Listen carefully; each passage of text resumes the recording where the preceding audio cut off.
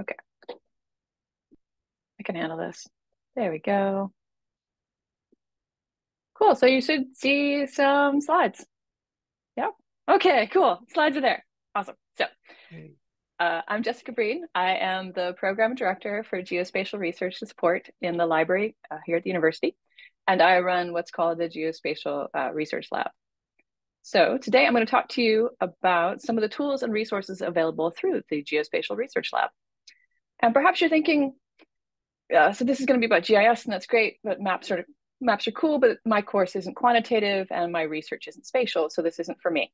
And I would point out that geospatial does not mean GIS. That's one part of the toolkit, but it's not the whole thing. And geospatial also does not mean quantitative. You can use geospatial tools with qualitative and mixed methods research. But the things that we teach about take place somewhere, and our data comes from somewhere. Whether you're teaching about politics or education, whether you're collecting participant interviews or monitoring water pollution levels, there is a where involved in everything.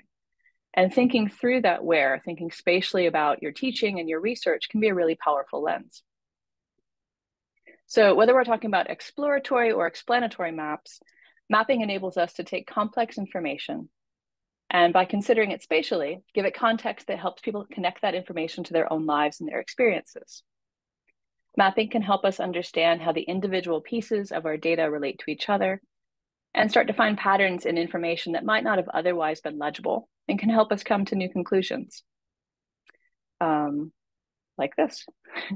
And mapping enables us to bring our work into conversation with other data and information that can enable a richer analysis and can help us make sense of the bigger picture.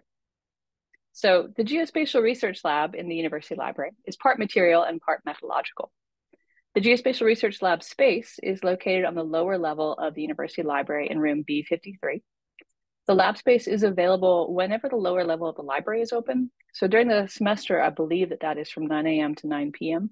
It is key card access, so it is limited to use to people who have a current ID at AU. There are 9 computer stations in the lab, and there you can access a variety of geospatial software, including the ArcGIS suite, ENVI or ENVI, and QGIS. You can also access the software remotely through the virtual apps provided by Academic Technology. Some of them you're even able to download to your own machine, depending on the licensing. The lab computers also have the Microsoft Office suite. They have R and R Studio, along with several other stats programs installed on the lab machines if you're working with different data formats. So on the methodological side, you have me, a geographer. I'm a digital cultural geographer. We like adjectives in geography. And I have significant experience in working with public participatory and community mapping projects. So you can schedule a one-on-one appointment with me, either over Zoom or in the Geospatial Research Lab. And these are the kinds of things that I can help you with. So let's see if my buttons work. They do. Project planning. If you have an idea for a project involving maps or mapping, but you don't know where to start, I can help with that. I've worked with a wide range of individuals and organizations at various levels of expertise, doing all kinds of mapping projects, both with and without computer software. We can talk through your idea, determine what resources you need, and figure out how to accomplish the goal using the tools and data that fit into your existing workflows and methodologies. Let's see. Assisting with finding geospatial data is a large part of what I do. Whether that's helping you find maps or shapefiles, I can assist you in finding geospatial data. And if the data that you want doesn't exist, I can help you work around that, figure out what other data might work as a proxy, or work with you to create the data that you need. Additionally, the Geospatial Research Lab is responsible for curating the library's geospatial data collection. So I have funds to purchase data. So if there's something, a data set that you want to use, but we don't have it, and it's geospatial, we can look into buying it. Geospatial analysis, I can assist with that. If you're not sure if you need a table join or a spatial join or what the heck the difference between the two of them is, I can walk you through that. Cartographic design, so if you need a map for a publication or just a class presentation, I can help you find the tools and data to make the map and advise you on best practices for making a map that's going to actually convey your information in a clear and hopefully aesthetically pleasing way. Geospatial data handling. So if you're not sure how to store your geospatial data once you're done using it, where it's going to live, this is, again, something I can help you sort out. We also do GIS training. So happily, not every project is going to need GIS. But if it does, we do have training available. We have self-paced GIS Jumpstart class on Canvas that you can request to join through the GIS and Cartography LibGuide. We also have access to ArcGIS and QGIS training through several different providers. And if it turns out that there's not already a training for what it is you're trying to do, we can work to create something new. I can assist you with geospatial software troubleshooting. It happens sometimes you just can't figure out why the table won't geocode. Why does the error asking you about drawing pyramids keep popping up? I can help you figure out what's going on. I can also liaise with you for you to our service provider at Esri if it's an ArcGIS problem. And speaking of ArcGIS, I am the person who manages the distribution of those licenses. So if you need one, email me. And here is how you can email me. My email is geospatial@american.edu. You can always email me questions or start a conversation there. If you want to go ahead and book an appointment to chat directly, the QR code here goes to my bookings calendar. And you can also find a link to my bookings calendar on the library's Ask a Librarian page. So that is everything I have. So I'm going to stop sharing. Dun, dun, dun. Thank find you, the button. Jessie. There we go. I'm going to switch from Jessie's Google Slides to a PowerPoint presentation here in just a second. And I will start with talking about research data resources that the library makes available to the campus community. Can you see the slide that says research data resources? Yay. All right. So a quick overview. I'll talk about licensed online databases that we have with downloadable statistical or numeric data, data sets that we have in our own repository that you can download, how to request the addition of new resources of that sort, what subject guides we have on statistical resources and on data, then on ways or tools for making your own research data available or planning that out. I'll talk a little bit about our ongoing migration of our institutional repository content from one platform to another. If you made this morning's event with Rachel Borchardt, you already know all about that. So first, the library, as many of you will know, license hundreds of online databases for EU users that deal with all kinds of content. Journals, e-journals, e-books, videos, what have you. And among those couple of hundred, you can select the subset that contains numeric data. There is a pull down for database types, and this shows you the kinds of content that is in them, and just over 100 have numeric data in some form. That means something you could put into a spreadsheet and, I don't know, sum up or calculate something on. It's not necessarily a data set with many different columns, but it is a computer readable numeric data set. These kinds of resources, aside from being selectable, as I just mentioned, are also identified with a little icon in the list of all the databases that is supposed to look like a spreadsheet or table with a down arrow indicating this contains downloadable data that you download from the website of these information provider, usually an external vendor that the library subscribes to. And if you have any questions about these databases with or without numeric data, we have the Ask a Librarian service, which is during the semester staffed round the clock, either by EU librarians or an external service provider for online service. Here are some examples of the over 100 databases with numeric content that we have. You will see some are international in focus, UN data, for example. Some are US-centric, like Data Planet statistical data sets or simply analytics. Some are specific to one kind of data type, like Latino Barometro This data all from public opinion surveys in Latin America. Others are across disciplines. Statista is social sciences, business, what have you. Wharton Research Data Services, very business-centric or economic-centric. So this is just a sampling of the ones we have.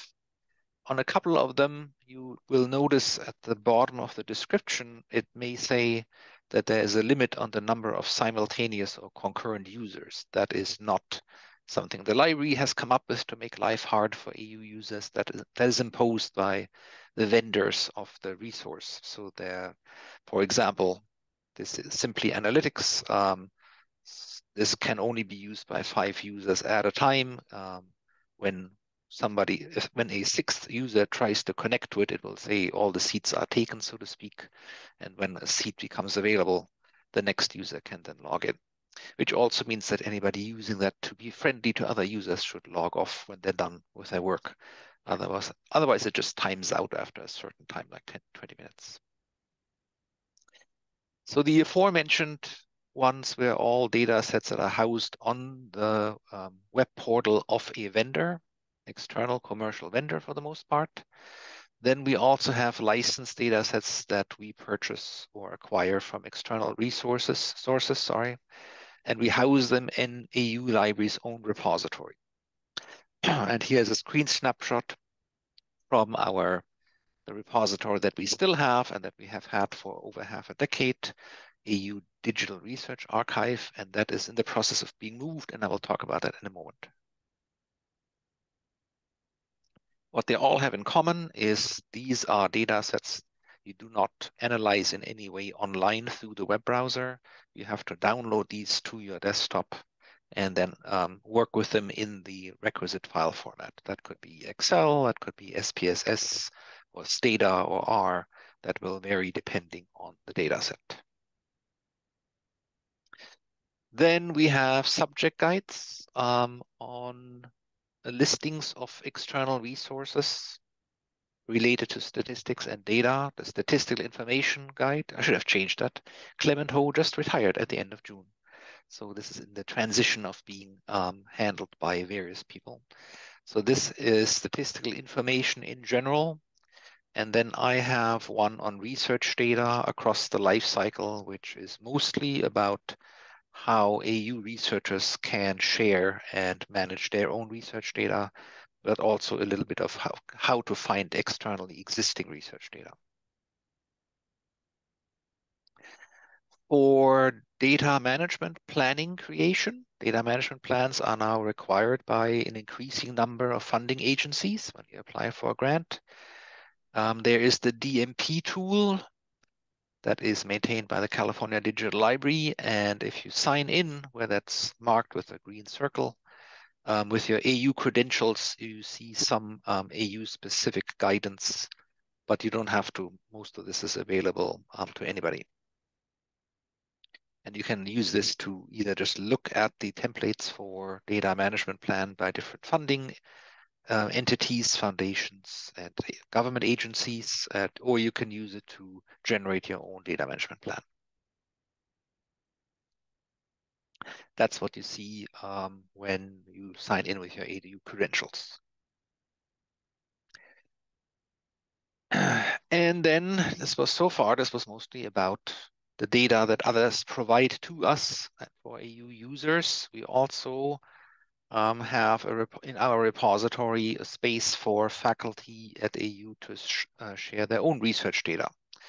And so we have a couple of research data sets that were produced by AU faculty and are in the current Digital Research Archive repository and have just literally days ago been copied over to our new repository where they are accessible now as well. In a while, when all the quality controls have taken place, we will remove them from the old location. And that migration from one to the other platform has taken about close to a year now, and we're nearing the end of it. And there will be announcements as this progresses to an email list that we have, Data Matters-L. That is an email list for announcements from CTRL and the library about research data, related resources, services, announcements, software, methods, courses, and what have you. And here's how you subscribe to that. Many of you will have seen digital object identifiers assigned to journal articles. That's how they were originally developed for journal articles around the year 2000. But we also mint in the AU library DOIs for AU faculty research outputs. We have started that with a repository Audra, and we are continuing that with a new repository Aura. Here's an example of a research data set that's in Audra. I will not spend the time to go to look at that now, but you can see that we can assign DOIs to faculty outputs in the repository. We can even reserve one in advance, so you know the DOI that it will have when it becomes public. And here is a subject guide that describes a little bit about the background of DOIs and how and why we use them at AU. There's a contact for that data site at american.edu. Data site is the name of the provider that we use to create DOIs. And here I wanted to mention a couple of online forms that are here at this URL /library/forms. Related to this, there is a faculty research deposit form, which is for submitting content to the institutional repository. That is about to be becoming unnecessary because the new repository has a built-in function for that. There is a library instruction session request form if you want to have librarians come to your class, your course, and give a presentation on various information resources from the library. Then there are 2 purchase request forms. There used to be 1, now there's 2. One is for books and electronic books. And the one here marked in green is for all other materials. That includes geospatial and statistical data sets and all kinds of other content from games to videos to what have you. And you can see there's a number of other forms there as well. And with that, I'll hand it over to Tiffany. Hello, everyone. So reasons you would want to book a consultation with either myself or Eric Schuler is one, if you have questions about your analysis, we are here to help you with that. Again, this is with CTRL, the Center for Teaching, Research, and Learning, and we're the research end of that.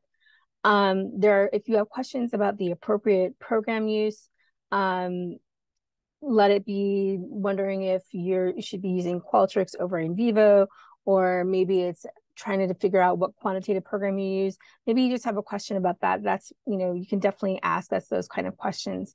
There's uncertainty about the planning of your research, or if you have questions about your methodological questions about a grant proposal. Areas that we do not assist with include technical support. Which includes AU apps, or anything associated with any of the programs that you may have. We're not technical support. Completing your analysis, we do not do. Classroom demonstrations, we do not do classroom demonstrations. Teaching or troubleshooting software, or responsible for teaching students how to use the software. Those are things that we do not do. We do not write your IRB applications, and we will not develop the state of the theoretical lens the researcher will or should use. Eric, did you want to add anything to this? Sure. Yeah, I want to mention really quick, we do have software on-demand workshops. So on our page, those will be updated in the near future as well, some of the newer versions. So we recently just got SPSS 29, so we'll be working on the recording later this week or early next week on that. But for these ones, they're public-facing. They have all the information about how to use the software. It also has stuff for Python or MATLAB, all the other different softwares we have. I also want to talk too, like if you have questions about like, hey, my computer doesn't have the computing power, I need to do my analyses, reach out to us, because we can also talk about the options of high-performance computing. So that's also something I work as a liaison for that, so I'm happy to get you up and run with that too.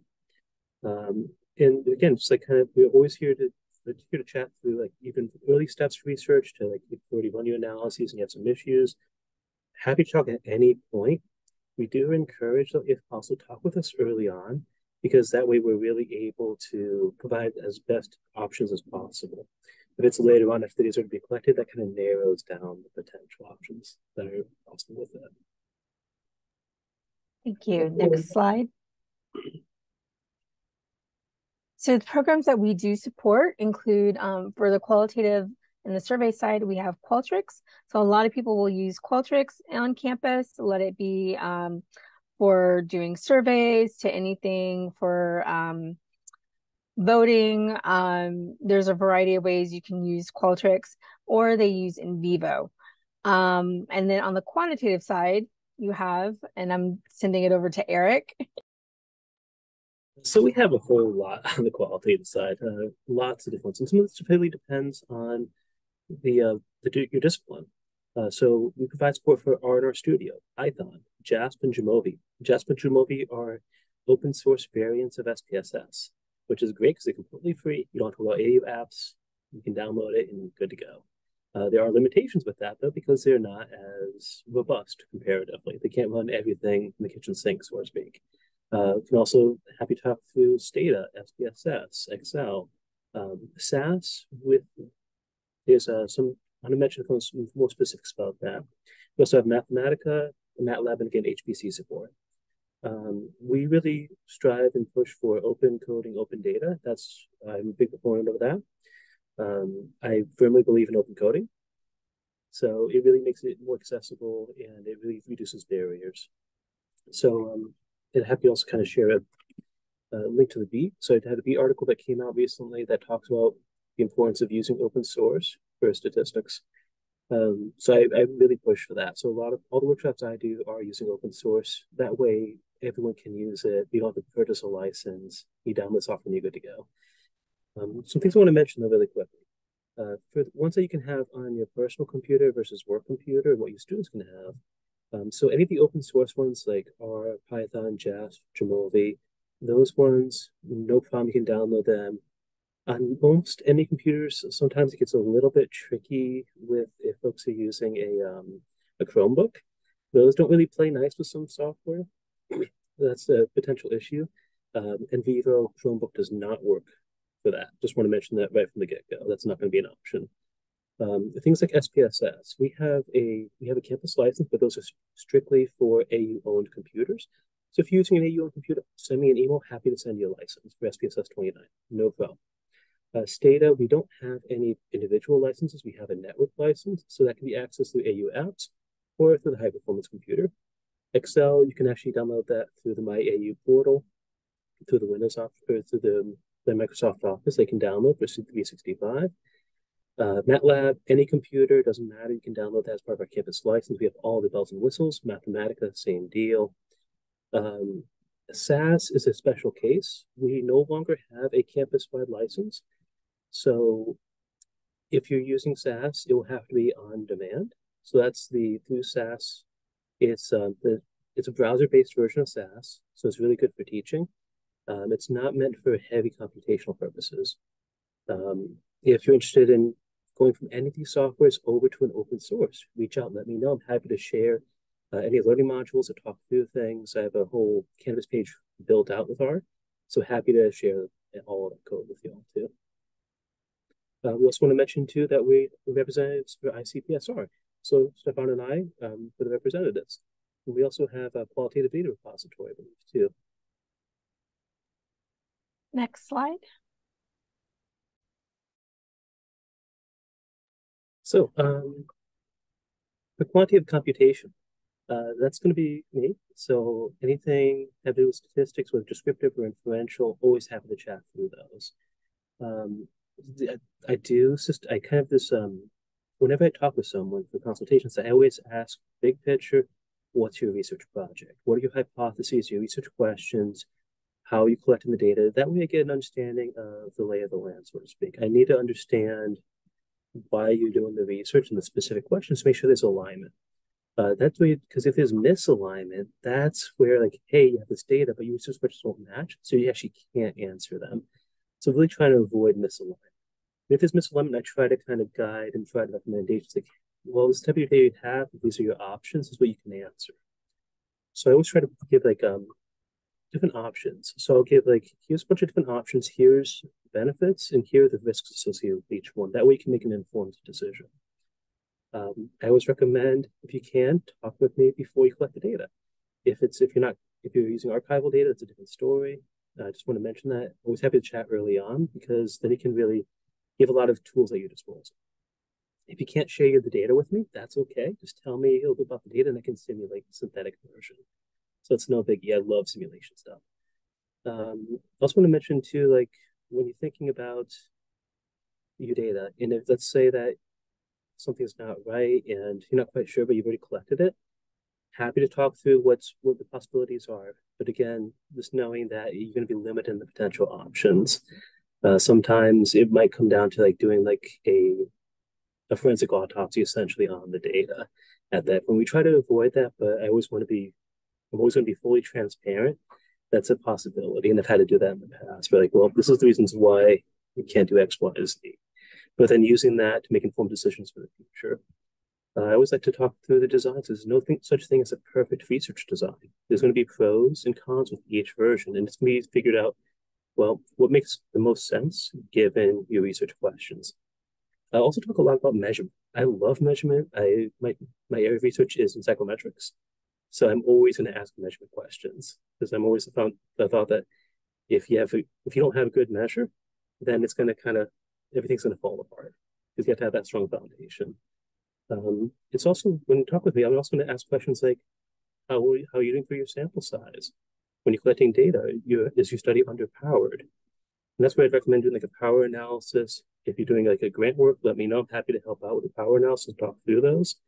I always recommend tacking on an extra 30% for your sample size, just in case there's careless responding or issues with missing data. That way you have some cushion within that. I'm also happy to really talk about data documentation and annotated code. I always highly annotate my code. My memory is horrible. Ask anyone who works with me, my memory is atrocious. But that way I can kind of pick something up a couple days later and I know what I was doing. But it's also really good if another researcher says, hey, I read your paper, can I have your code and your data? I want to try to replicate it. That way you have it already built in, so you can go ahead and essentially send that off, and you have something that's nice and packaged, a nice little table. Not table, but nice file. But always happy to chat through things. I love research, I love statistics. And if I'm not familiar with something, because my area is more psychometrics and quant psych, I'm happy to look it up, and I'm always going to tell you, it's like, hey, I'm not sure about that. Let me read up and I'll get back to you. But looking forward to chatting with you all. Next slide. So with the qualitative survey research side of things, I'm going to always ask you, very similar to what Eric asked, what is your research question and what's your theoretical framework? These are typically questions that are going to be very helpful in guiding our conversation. Next, I'm going to be asking about your data collection, which includes your research procedures, how will you be collecting the data, and address your positionality. Positionality statements are really important. I also have an article in the Beat that addresses the positionality statement and what that means. And how familiar are you with using Qualtrics and Vivo or other QDA, so qualitative data analysis software? So when I say that, it's really important to know what type of program you're going to be using. So it's not just to say, okay, I'm going to use NVivo and you don't know how to use NVivo. Unfortunately, I can't walk you through every single aspect of NVivo, but it's going to be important that you need to know what you're doing and how you're using it. Sometimes we get situations where people say, oh, okay, well, I'm going to use NVivo as a part of my analysis, and they don't even know how to use the QDA program or the software program, or the software, excuse me. And it's just going to be more of a it's going to be really difficult for them to analyze their data. When you reflect on how are you answering your research question, and kind of goes back to that positionality. Does your analysis align with your theoretical framework? Again, what is your theoretical framework? You need to make sure that everything goes in sync with each other. And have you given yourself enough time to process your experience? we kind of want to think about when you're working with qualitative research, working backwards. And it's something that I know that Eric has definitely addressed in other situations, or excuse me, in other presentations. When we're working with data, you want to kind of work backwards in terms of giving yourself enough time. You don't want to be running up against a deadline, especially if you're doing grant work. So next slide. To book a consultation with us, you're going to use this QR code. There's also a link that you can use. And I can find the link that we can put it into the chat. Unless Eric is going to do it. Work on it. Okay, awesome. So Eric's going to work on getting the link and put it in the chat. There it goes. But you can also use the QR code there to book a consultation with us.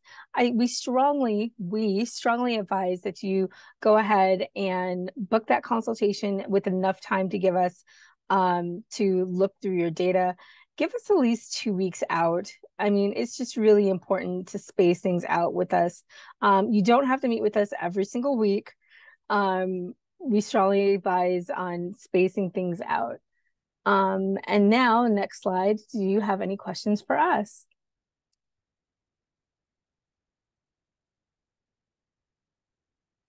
And that's it. While the audience thinks of questions, maybe I can ask Eric one that occurred to me, if I may.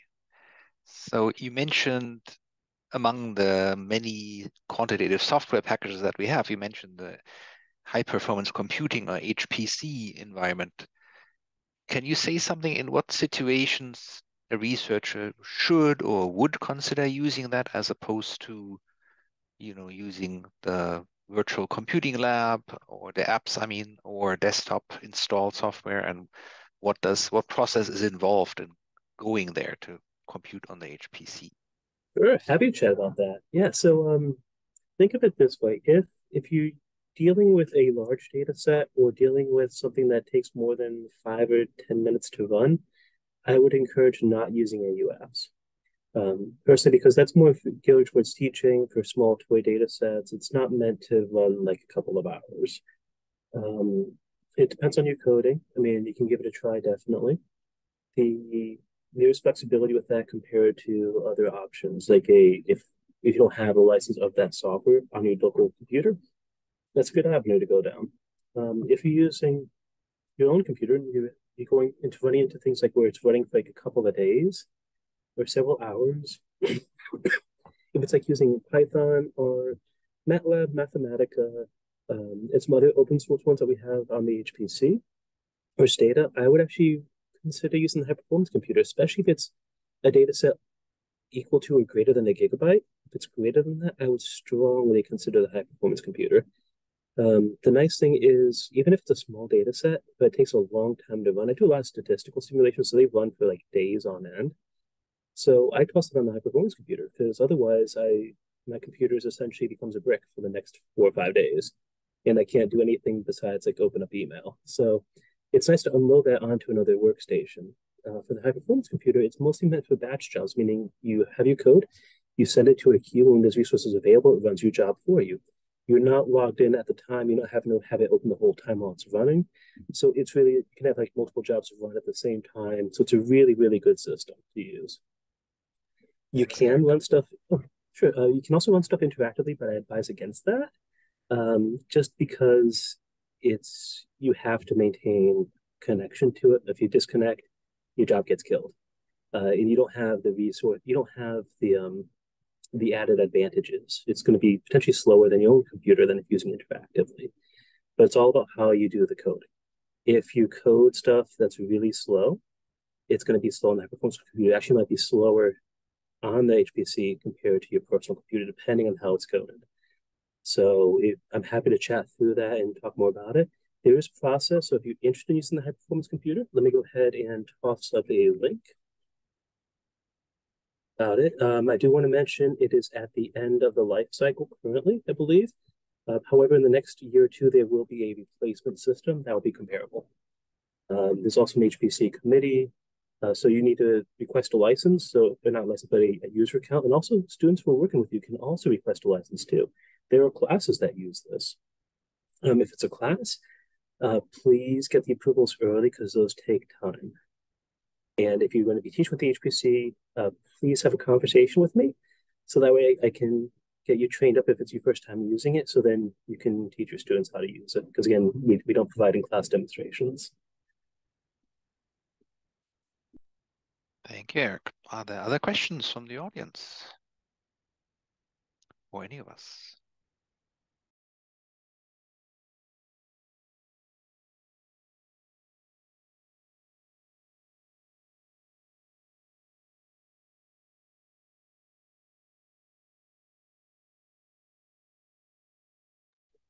Well, folks, I think I have a question. Jessica, actually, about this, for GIS, what software do you recommend for someone who's new to GIS? What's a good entry-level program to kind of get used to it?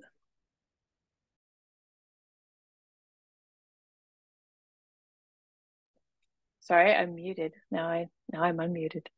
Right, so if you're new to using GIS, I would actually suggest that you try out QGIS, which is the free and open source GIS software. You don't need a license for it. You don't have to be at the university in order to use it. Free and open source, you can just go to qgis.org and download it there. They have some really great documentation that steps you through every single little thing. It's also, because it's open source, you can write your own plugins to it. Plus, people make plugins all the time, so it's really flexible. And there is a great website. It's called, I think it's Spatial Thought. It's on. We have a link to it on the GIS and Cartography LibGuide, but it's an independent researcher who writes really great tutorials for QGIS that step you through them very, very one at a time, which is really helpful when you're first learning because it is a giant piece of software. It has a pretty steep learning curve, and that website actually makes it much, much simpler. But a lot of patience, and I buy stress balls for my students that are little globes. So just keep a stress ball on your desktop. It will it will take some getting used to.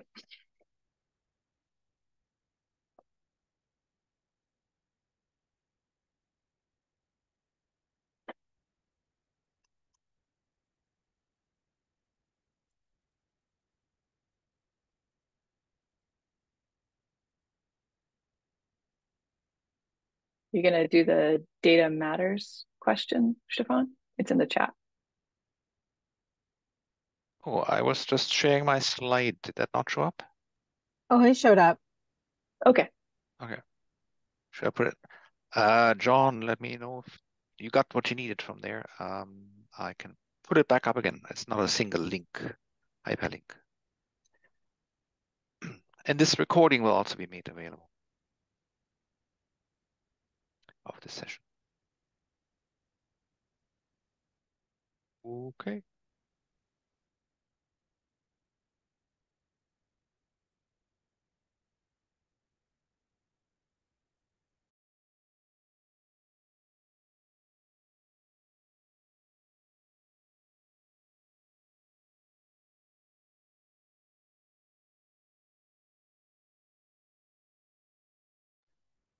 So it's at the bottom, the last bullet is the instruction for joining that list. It has currently about 70 EU faculty member participants.